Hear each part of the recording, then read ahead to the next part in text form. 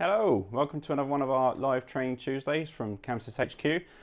My name's Dan, and today I'm going to be taking you through a look at multi-element head control within MagicQ. Okay, so we're going to be taking a look at how we can control multi-element fixtures and also fixtures with multiple functions like our Colour Strike M here. You'll notice today I haven't actually bothered to plug in my Colour Strike M. The reason for that is I am running our shiny new 1980 software on MagicQ here in front of me, and that includes custom element sizing and orders for fixtures in MagicViz. So we've actually got a lovely model in MagicViz now of our Colour Strike M. So instead of blinding the camera with this, because it's very bright, I'm going to use MagicViz here today. So we'll get straight into it. First of all, I've got a show file here. It's a version of the Chauvet Demo 2024 show file, which is available in MagicQ. It comes in the demos folder when you download the MagicQ software. I've edited this version a little bit to add in some Colour Strike M fixtures. So if I go to my patch, you can see I've got some Colour Strike M's here. I've patched 12 of these into my show file, ready to go. Once I've patched these fixtures in, you'll see right off the bat, jumping ahead a little bit to functions, you'll see it gives us 3 groups straight away. So I've got a main group for my Colour Strike M, and I've got a group for each different function or each different part of the light here. So I've got a group for the plate, which is the outer LEDs on the Colour Strike M, and we've got a group for the beam, which is the inner tubes, the strobe tubes in the middle there. So just before we take a look at them, just talking about basic multi-element control first of all.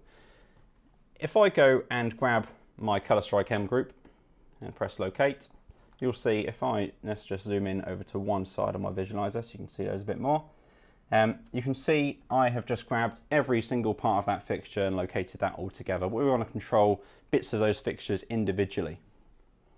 First of all, one thing to note, the reason these aren't pointing straight down at my viz is because I've actually already pre-parked the tilt in advance. So when I located those, they didn't point straight down. That's because I've parked the tilt, nothing's broken there. Just so we can easily see what's going on there without having to tilt the fixtures each time I locate them. So we've got our Colour Strike M's here. At the moment we've got all of those on. I'm just going to clear that off.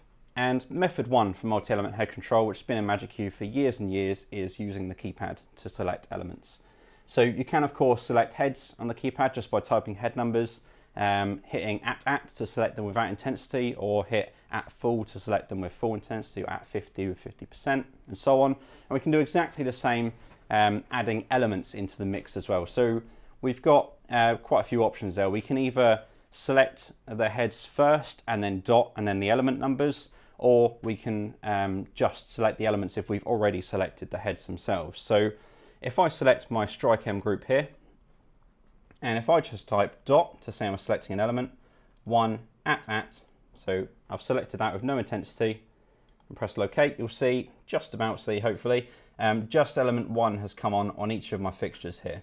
So it was just dot 1 at to select element 1 with no intensity, and I just located that one, so it's just come on there. We can also use through, and we can use plus and minus to add to our selections as well. So I could, again, I've selected the fixtures already, I could say do dot 1 through 7 at, locate that, and you'll see I've selected elements for, 1 through 7, which is half of the plate on the Strike M. And we can use plus and minus to add and take away to the selections as well. So for example, I could say dot 1 plus 7 at, locate, and if I'd selected the heads first, so select the heads first because I didn't add in a head number there. So again, I need to select the heads and then do dot to say I'm selecting an element of those heads, 1 plus 7 at, and locate, and you can see I've selected elements 1 and 7 on every head there, and I can use minus again to take away from that selection as well. So plus to add to the selection, minus to take away. And we can as well, as I mentioned, we could select the head and elements, so I could say head number, whatever the head number is, dot 1 for element 1, and so on. But I can also select groups as well. If I don't want to work with head numbers, I just want to select a group and elements of the group.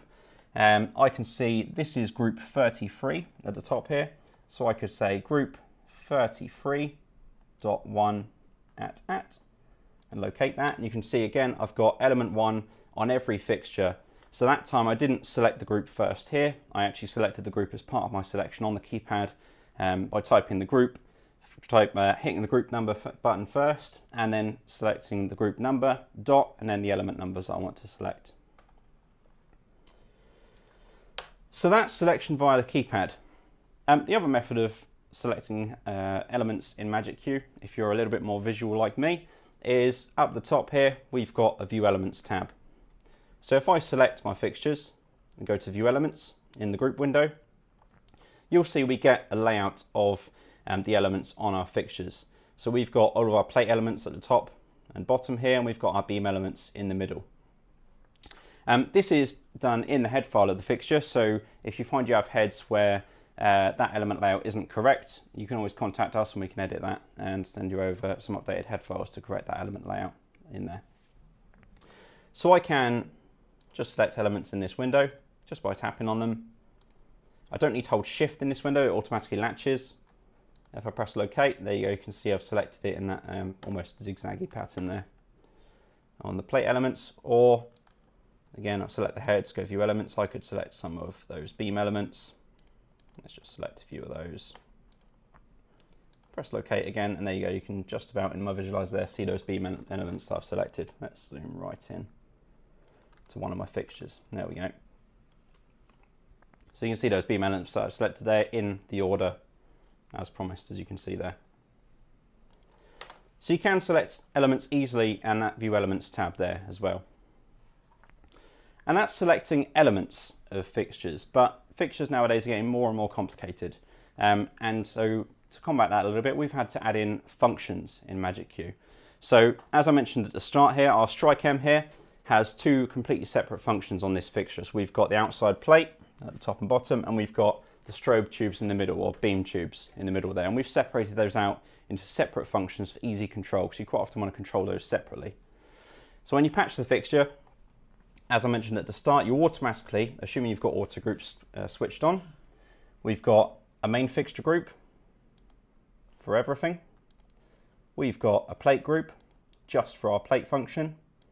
And we've got a beam group just for our beam function here in the middle. And if I go and take a look at View Elements, you can see it automatically selects all of those beam elements only.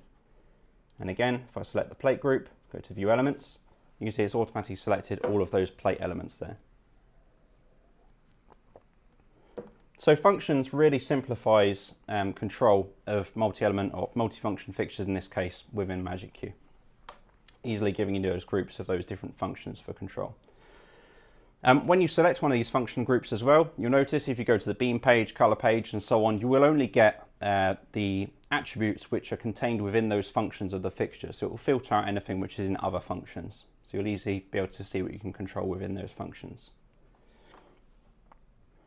So that's multi-element head control and selecting functions as well. One other thing I want to take a look at in this session, moving on a little bit from that, is actually you might often want to go a little bit deeper with control of these fixtures and maybe want to do some simple pixel mapping with them. This is where group grids comes in.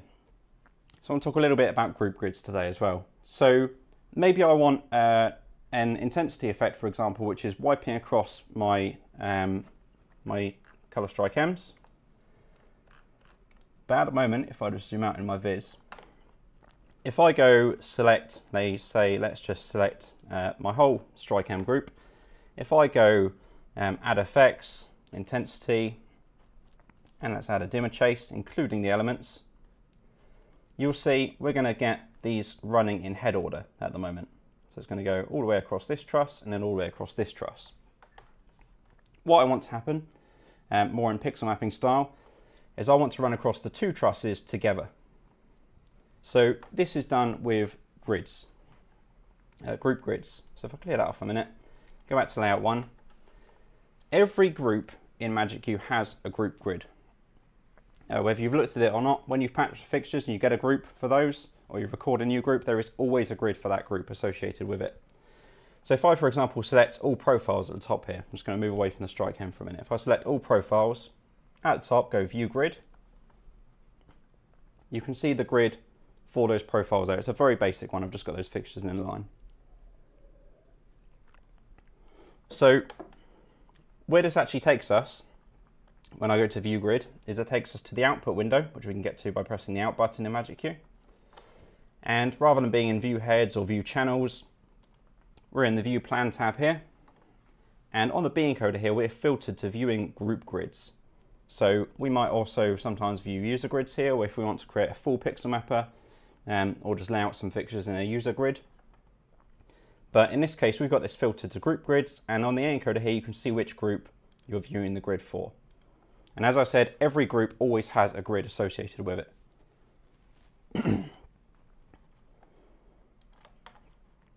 But there is a little caveat to that. If I go select the StrikeM group and go view grid,